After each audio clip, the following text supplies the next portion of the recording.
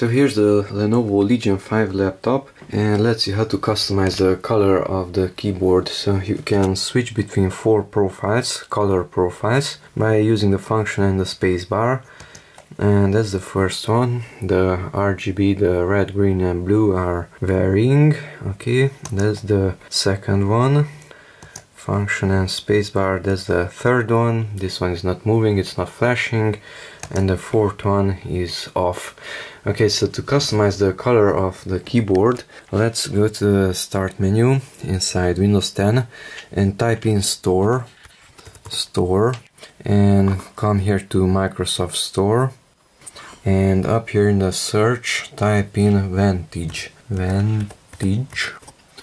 Okay, and Lenovo Vantage, click on that one. Click on the install button in the upper right corner. Sign in. No, I don't want to sign in. Close this window. Now it's downloading the Lenovo Vantage program. It says 117 megabytes. So Lenovo Vantage was installed. We can close this one and let's start it from the start menu. And it's here, Lenovo Vantage. Services for Lenovo Vantage are installing. Please wait. You may see Windows user account control. Please accept it to install the Vantage services. By the way, you can uninstall this program if you don't want it. Welcome to Lenovo Vantage.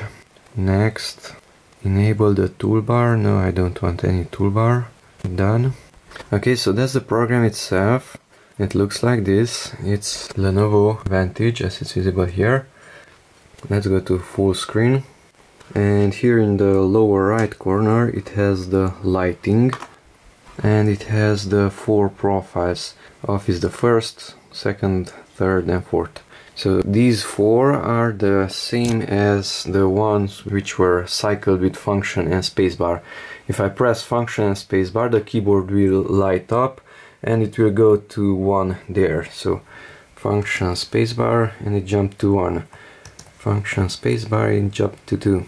Okay, so let's go here to customize, and currently it's on profile 2. The same thing here. You can use function and spacebar and it jumps to the next one. Function space jumps there. So let's see the first one, and currently the color looks like this. It's red, green, blue, and it's going from left to the right. Okay, and the effect can be modified from here. So let's try the wave right. So currently now it's on left, so it's going from left to right. Wave right, it's going to go from right to left. Okay, so that's that effect. Smooth. This one changes colors very slowly. The next one would be breathe, which looks like that. And static, purplish here, bluish, greenish there. Okay, and you can divide it to 4 zones, those 4, with this one, and in this way you can customize the color of each of those zones by simply clicking on them. Let's say I click on that one, I can select the color from here or customize it from here. So if I want, let's say, a green, I will go totally to the corner and apply it.